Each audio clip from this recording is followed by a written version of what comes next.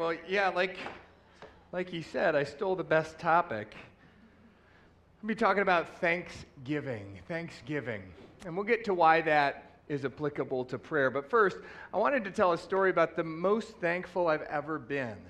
Right? This is for a material thing. This isn't like, my wife and my beautiful little baby. I'm very thankful for them. So this is not about that. I'm incredibly thankful for my wife because she was very nice to me when she married me. And, sometimes you don't get what you deserve. So I'm very thankful for her. I'm like, man, I'm so thankful for all these things. But the most thankful I've ever been for a material thing is a country market bag, like a little plastic bag. The ones that you kind of tie up and then you use in the bathroom for the, bathroom trash can. Does everybody do that? Nice. All right, good. That's like such a weird thing for everybody to just get on board with. But we did. But when I was a kid, probably 8 or 9 years old, we had a very big, long backyard. And our neighbor had a very big Rottweiler. And so me and my cousins, we were out playing, and we had noticed this Rottweiler for the first time. And there was this kind of little kind of dog shanty thing. We did not live in Northville. And so this little kind of dog hut and this large chain. And this dog was kind of like looking at us, trying to get a good look at us. And it was humongous, especially for a little 8-year-old.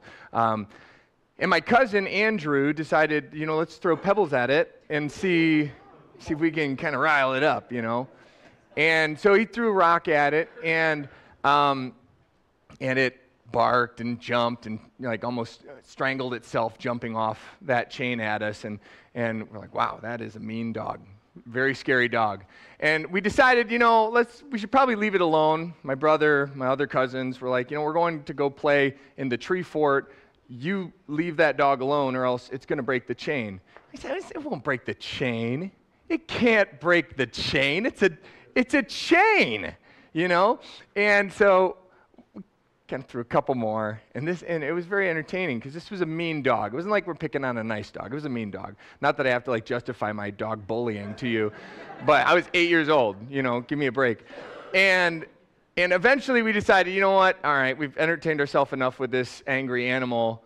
Let's go to the tree fort. So Andrew started going off to the tree fort. And as I was walking away, there's a little rock that kind of caught my eye, and I was like, this is a good one. This is a good little, just a perfectly round little, I'm just going to, maybe I could see if he could eat it, And the dog snapped that chain right in two. Right in two. And it was like a, cartoon, everybody freezes, and then I booked it, and my silhouette was still there, just in dust, and so we're sprinting towards the tree fort as fast as I can. And my cousin's ahead of me, and everybody's screaming now. We're all kids, so it's just chaos in the backyard. And this dog is gaining on me. And I'm the last one, because I'm the youngest, I'm the slowest, and it's gaining. It's getting closer, and it's galloping towards me. And I'm thinking, I'm legitimately about to die. I'm going to die. And even thinking back as an adult, I'm like, I could have died. I really could have died. This was a mean Rottweiler, probably a fighting dog. This is not like, somebody's nice little puppy. This is a dog that they have chained outside about an acre away from their home. That's this dog, right? This is not like, their favorite pet. He's out there for a reason. And he's so close to me, and I remember kind of turning around, and he's about where that piano was, and I'm thinking, this is it. He's gaining on me. There's no way I can even climb up into the tree fort. I saw my brother get up in the tree fort. I saw my cousin get up into the tree fort, and just as I was about to reach the tree fort, and this dog is now even closer to me, the dog makes an immediate beeline to the middle of the yard. And I was like, what's happening? And I turned, he ran away. And so I climbed up in the tree. And as I climb up a couple rungs of our wooden ladder into the tree, I turn around, and there's a country market bag that is floating down from heaven. It genuinely was. And that dog shredded that bag into tiny little bits, as he would have my face. And it just completely destroyed it. And I got up in the tree fort, and I thought, that was a miracle. That was a miracle. There was a country market bag came out of the sky, how? And then this dog that was about to eat me decided that looked better, and it got that. I remember being so incredibly thankful for this country market bag. Isn't that wild? I'm so thankful for that. To this day, I'm like, what would my life have been like if I was mauled by a Rottweiler at age 8? Like it's a funny story, but I also think, oh my goodness, it could have literally changed my entire life. I probably wouldn't be standing on a stage. I would have avoided that at all costs, I'm sure, if my face had looking all whatever. It was the most thankful I'd ever been for an object. The value of the gift has more to do with the timing it was given and the need that it met than the price tag. And when we think of all the gifts that we've been given, sometimes it's easy to say like, wow, the best gift I ever got was this big, extravagant, expensive gift. But I think most of us would probably say the best gift you ever got probably wasn't the most expensive gift you ever got. Right? Let's take like 20 seconds. I want you to think through the best gift you ever got. The best gift. Go ahead, 20 seconds, and then we'll kind of share. Okay, maybe it was a birthday, maybe it was a Christmas. Anybody have one? What's the best gift you ever got? Yeah. A handmade Father's Day card. I love that, yeah. Something to cherish. What else? I should bring around a microphone. Best gift you ever got. Josh, what about you? A bag of chips from a youth kid. I like that. That's pretty good. Shep? Backpack blower. A backpack blower? Nice. See, most of the time it's not like it was a new car. It's something that you needed. Or it's something that somebody you loved put effort into. Something that maybe they didn't have much, and that's all they could give. I got for a birthday one, you might have given it to me actually. It was one of my students. They gave me a dollar bill. They had a dollar bill in their pocket for my birthday, and they wrote on it, "Happy Birthday." And they're like, it's really all I had. And I have it in my car. I've had it in my car for probably 10 years. And sometimes I'm like, should I? No, I'm going to keep it. I'm going to keep it. The dollar bill's worth $4 now. 10 years ago, it was just $1. Hanging on to it. But I want to let you in on like a little secret that every good thing you've ever gotten was a gift from God. Not just material things, but things like last night's sunset. Beautiful. Things like it's sunny and 75 in late September. That's a gift from God. James 1:16 through 17 says, "Don't be deceived, my dear brothers and sisters. Every good and perfect gift is from above, coming down from the Father of heavenly lights, who doesn't change like shifting shadows." Well, what does that mean? It means everything you've ever gotten good has been a gift. And it's been a gift from a good, generous God. And not only that, he goes on to say that God doesn't change. So he goes, you know those gifts that God gave to someone else? That's the same God who wants to give gifts to you. He's a good God. He loves giving gifts to his children. But why is giving thanks an aspect of prayer? Thanks powers our prayers because it reminds us of how good our God is. If he did it before, he'll do it again. If he did it once, he'll do it again. He's no respecter of persons. What he did for somebody else, he can do for you. And so when we start our prayers with thanks, we actually fuel our prayers with faith. because thanks gives me faith that God is who he says he is. And so I get to keep reminding myself, thank you, Lord, because you did this, you did this, you did this, you did this. Well, of course you're going to do the things that I'm requesting now, right? Of course he will. Why would he stop being good? Why would he stop providing for me? Why would he stop taking care of me? He won't. Thanks powers our prayers. But there are two things that will flatten your prayers, like a pothole and a nail does your tire. And as I wrote this sermon, I was sitting in Panera across from Firestone because I hit a pothole and it blew one tire, and then there was a nail in the other tire, and so I had to get new tires. And I thought, thank you, Lord, that this happened right next to Firestone. Man, how quickly can we go? This is the worst thing. Oh, it was perfect timing. It was perfect timing. Even my bad days are good because the Lord has blessed me. Really, I was on my way to a movie because we were watching a movie in our 7th and 8th grade class. So we're going to the movies, a little field trip, and I'm on my way there to meet the class. So I have all afternoon. My tire blows right next to Firestone. I go in. They gave me a great deal.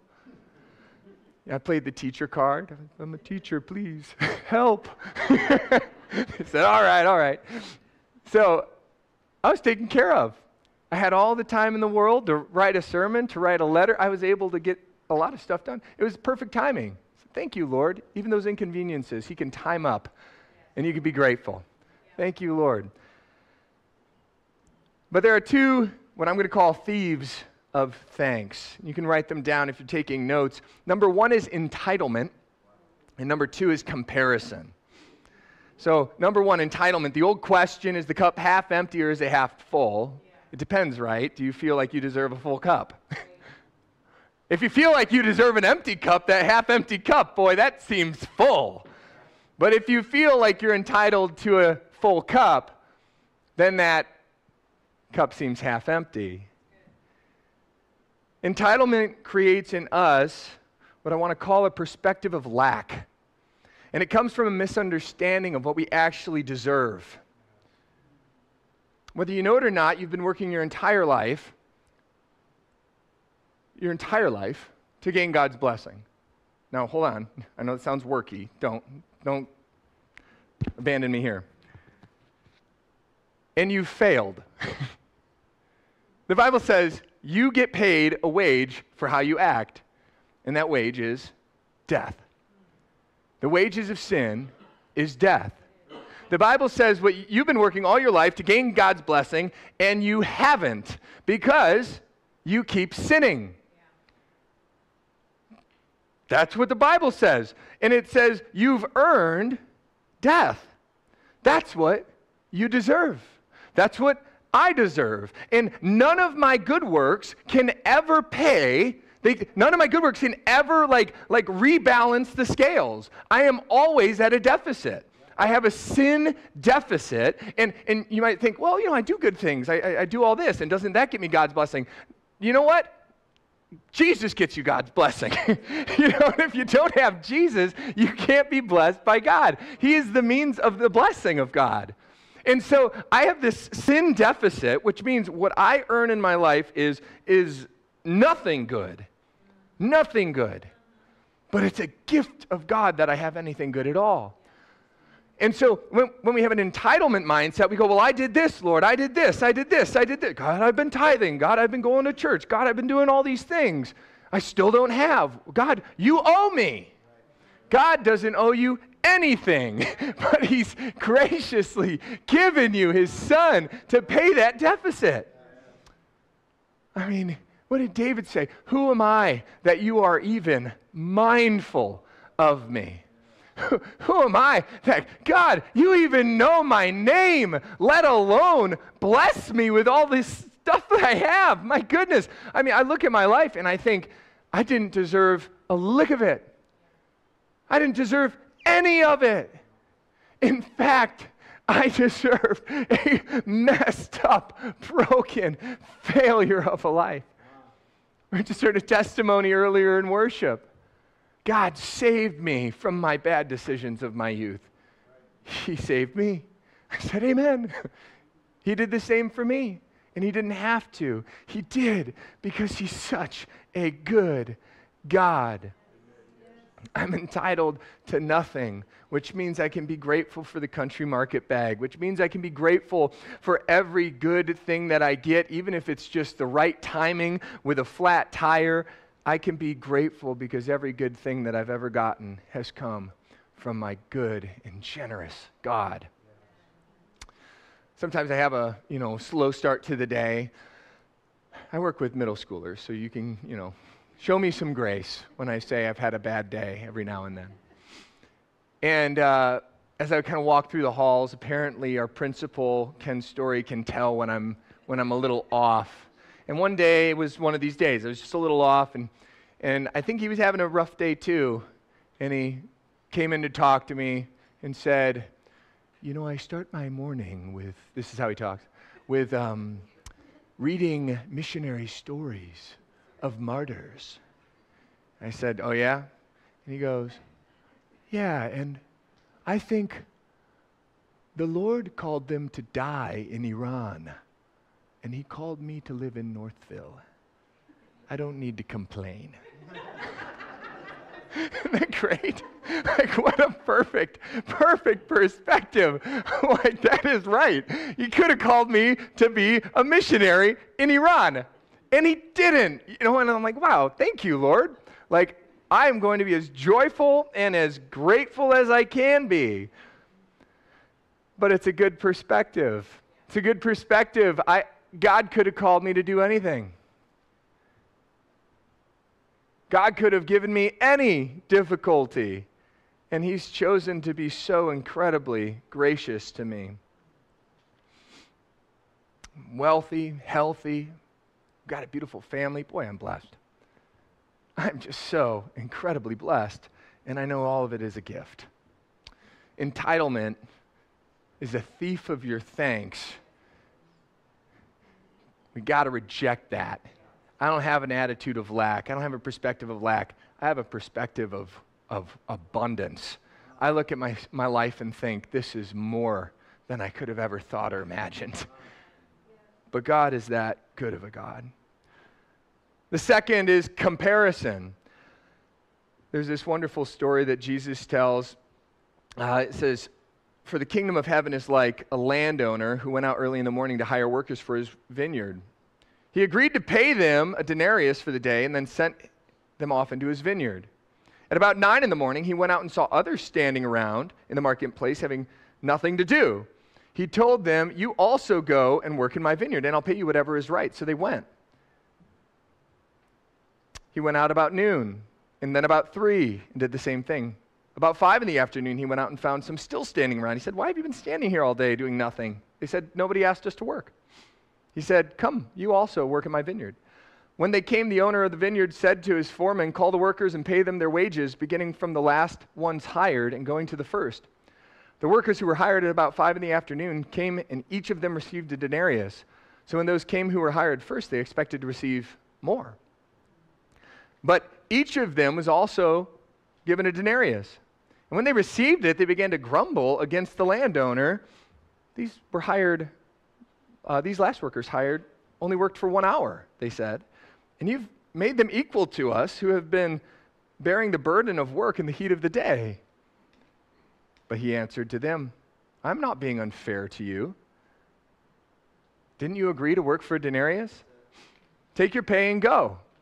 I want to give the one who was hired last the same as I gave you. Do I not have the right to do what I want with my own money? Or are you envious because I am generous? So the last will be first and the first will be last. Jesus will give to whomever he chooses. Who are we to be comparative? Again, we get to work for 1 denarius. We get to work all day, right? We get to get paid by this generous vineyard dresser. Like, we get to be paid by him at the end of the day. We don't have to be sitting begging for money. We have a job. Every good and perfect gift comes down to us from the Father of lights, who doesn't change like shifting shadows. And he can give us something, and he can give somebody else something else. And it's up to him. It's up to him. Paul says the Holy Spirit distributes gifts as he sees fit. God can give you gifts. He can give you gifts. He can give you more gifts than him, than her, than them. It's up to God. Thanks focuses our mind on what God has already given us, and it's not concerned with what God's given others. Thanks acknowledges that God knows what we need and that he won't give us more than we need or less than we need. Thanks trusts God. Comparison doubts God. Thanks praises God. Comparison challenges God. God, you're unjust. And that's a crazy thought there. Because, he certainly is unjust. In the most wonderful way. God says, do you really want to get what you deserve? We deserve more. Actually, you deserve far less. That's the story of Jonah. Do you remember Jonah goes to Assyria to preach the gospel to the Ninevites, and he does a horrible job. He only says 5 words, and then he sits on a mountain and goes, I want to watch you kill them all.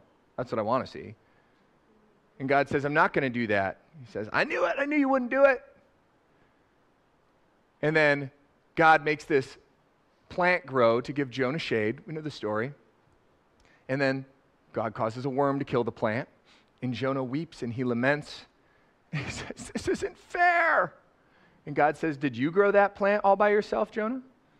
No. Do you deserve that plant? No. So why are you mad that I took it away? You don't deserve it. It seems that we agree with God in his quest to be merciful.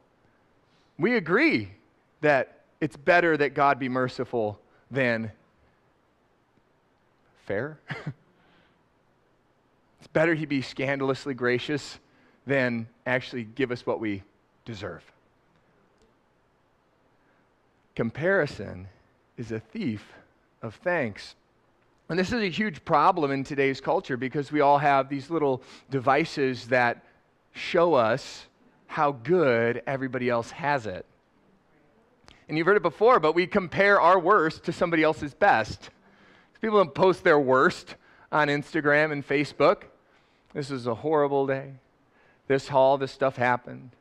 You know, they don't do that. They post the happy pictures. And then we compare. It's not fair. We're comparing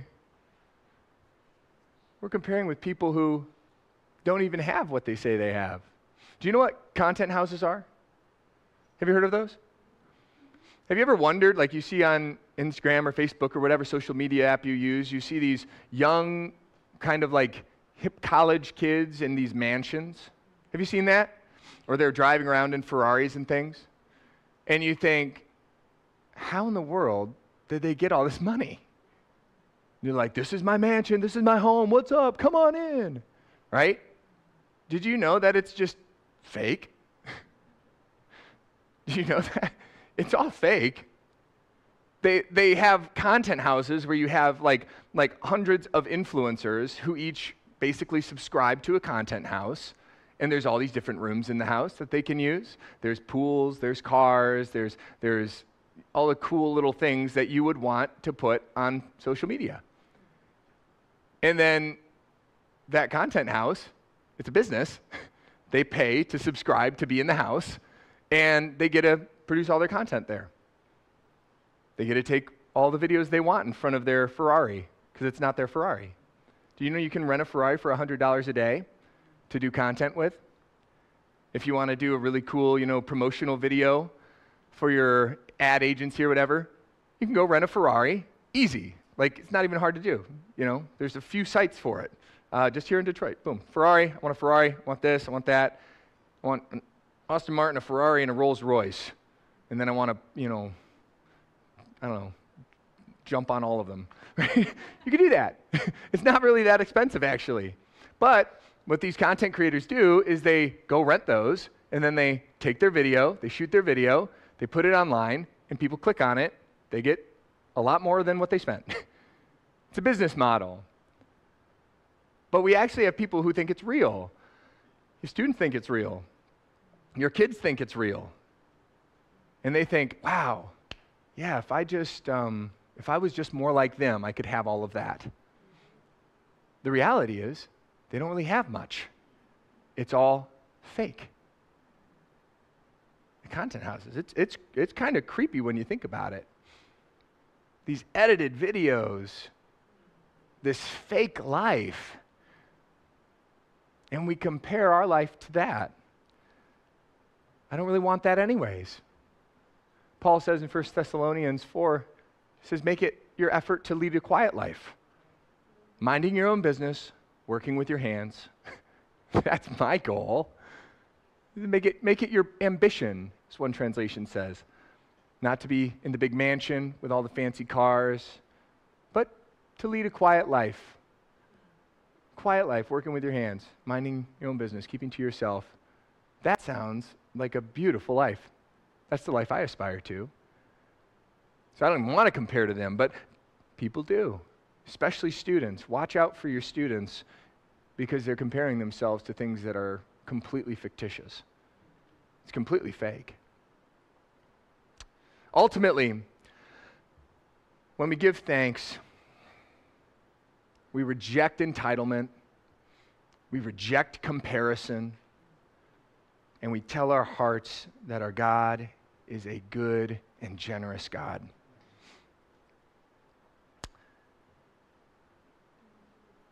And we need to practice thanksgiving. In America, we practice thanks-taking. We take something and then we say, thank you. We receive something, thank you. What if we practice Thanksgiving where we gave and we said, thank you, Lord, I had the opportunity to give. Thank you, I had abundance. Lord, you've blessed me. Wow, what a gift, and I get to give. Thank you, Jesus.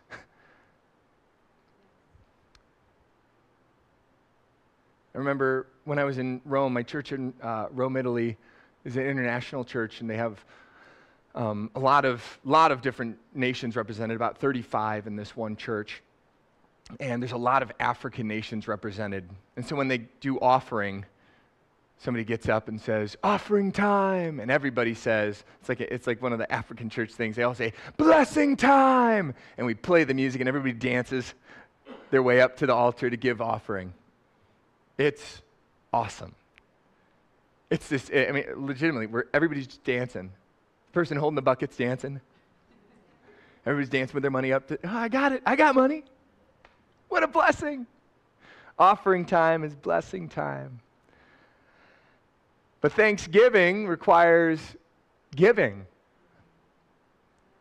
I want to say to all of you, thank you. When you heard of a need of one of the players on my football team who lost their home in a house fire and lost their father 2 years ago, you guys stepped up and you gave. And because of your giving, this family is doing so much better. They're in a home right now, rental home, but a long-term rental home as they kind of wait for insurance, and that takes a while. But as they wait for all that to get settled, but they are taken care of. We were able to get my player everything he needed for football season because he lost it all in the fire. There's a lot, cleats, mouth guards, girdle pads, hip pads, socks, all that stuff, right? Even some hey dudes that, you can wear after the game after you take your, cleats off. That's a lot of little things that most people wouldn't think about after a house fire. But because you guys' generosity and giving to this family, we were able to help them. And we're so thankful that we have the opportunity to give. I fielded the call late at night. It was probably midnight or something when their house was burning down, and luckily the family was out of town. They were up camping. And I fielded the call, and it was, obviously just devastating. And I just said, Lord, thank you that they were not in the house. Thank you, Lord. And we prayed and gave thanks for what we had, that we have a community that can rally around us in times like this. And it was a blessing to that family. It was such a blessing to that family. It's a blessing to be a part of the church. We get to be generous just like our generous God. And that's true Thanksgiving. I want to conclude this morning with, I want to practice thanks. I want to practice giving thanks, and then I want to pray, and we're just going to fuel this prayer with our thanks. We're going to remember all the things that God's done. We're going to remember how good, how generous He is, and we're going to remind ourselves that He'll do it again. So I'll close in prayer, but before we pray, if everybody would stand up with me, and we're just going to go for like a minute. We could do a minute. Oh, yeah. A minute of giving thanks. And I want every one of us, no matter how uncomfortable it might be, to give thanks out loud. Start thinking of those things you're thankful for, and then I just want to list through them. Thank you, Lord, for thank you, Lord, for thank you, Lord, for thank you, Lord, for thank you, this and this and this and this. And we're just going to give thanks to the Lord. And then I'll close in a prayer. And then I'll invite you back up, Shep. All right, ready? 1, 2, 3.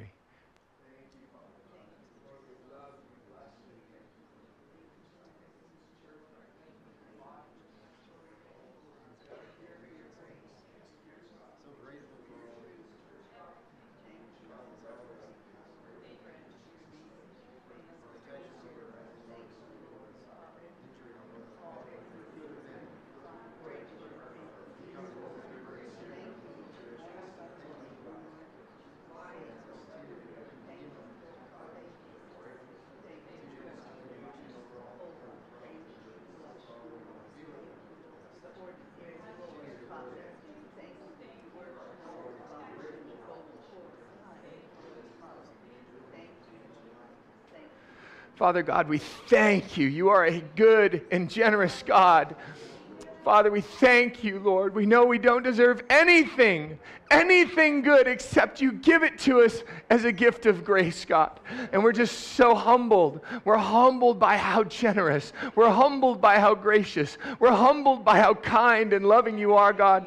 And Lord, we know all these things that you've given us are gifts, God, and we just bless you for them. We thank you for your character, Lord. We thank you for your character, God, that you stay true to your promises. You stay true to your promises even when we fall short on our end of the bargain, God. You step in and you uphold the covenant yourself.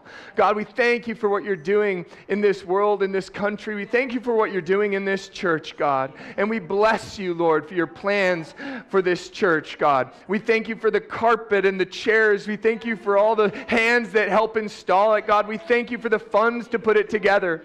And God, we're just so grateful for this space, Lord, that we can host your presence every week, multiple times, God, that we can host you, that you would come and that you would be with us as we worship you, God. We just are so grateful. And Lord, we pray now, God, in faith, Lord, that you will continue to move in this church, God. God, you will continue to bring people to this church to know you, to love you, and to learn that they are loved by you, God. We know in Jesus' name that convention, God, is going to be a moment that will shift the trajectory of this church and this city, God. We know in Jesus' name that you are going to do something that you promised long ago, God. And I pray in Jesus' name, Lord, that your Holy Spirit would be here in such a mighty way during convention, God. I pray that your Holy Spirit, Shekinah glory, would fall in this room, Lord Jesus.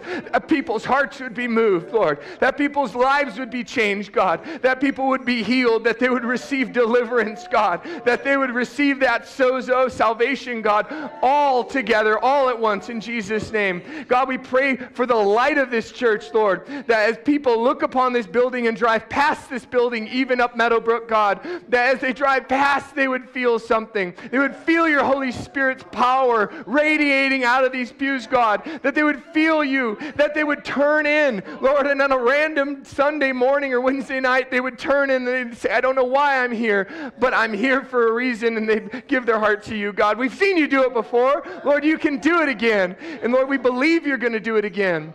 God, we bless you and we thank you, Lord. Go with us this week, God. Go with us this week, Lord. Help us to reject entitlement. Help us to reject comparison, God. Help us to set our mind on things above, God. Help us to remember all the things that you've given us, all the things that you've done for us, God. Lord, we love you. We forget not your benefits, Lord. We thank you, God, that you are mindful of us, Lord. Who are we that you would know our names, God? You are so good. You are so good, and we praise you and we worship you, and it is in Jesus' name we pray.